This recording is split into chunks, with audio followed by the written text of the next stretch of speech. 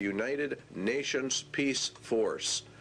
They're to bring the UN up to a point where no state would have the military power to challenge the progressively strengthened U.S. peace force, and all international disputes would be settled according to the agreed principles of international conduct. That's exactly what the Bible says. It was given unto him to make war with the saints and to overcome them, and power was given him over all kindreds, tongues, and nations. No one can make war with this final world entity. If you will study your scriptures out, you will find that the United Nations fulfills every parameter listed for the Antichrist system. And Public Law 87-297 has been updated. There are numerous updates. You will, if you go search them out, Public Law 101-216, for example, has been updated. Here's another one.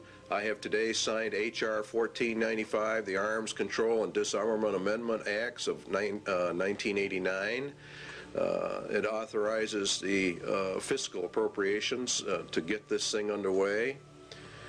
Now, the problem with it is the Bill of Rights in Amendment 2, the right to bear arms, a well-regulated militia being necessary for the security of a free state, the right of the people to keep and bear arms shall not be infringed. In other words, in reality, you cannot infringe that right in any way, method, or manner.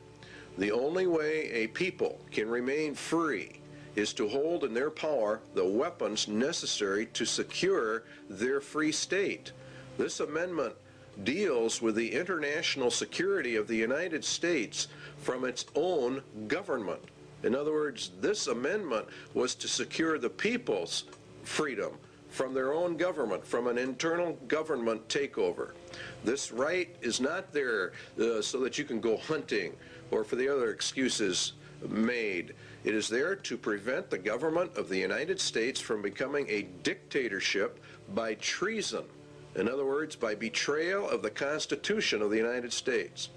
Now, in order to merge the United States into the United Nations requires a total betrayal of the Constitution, which guarantees you a free state through the right to bear arms. You see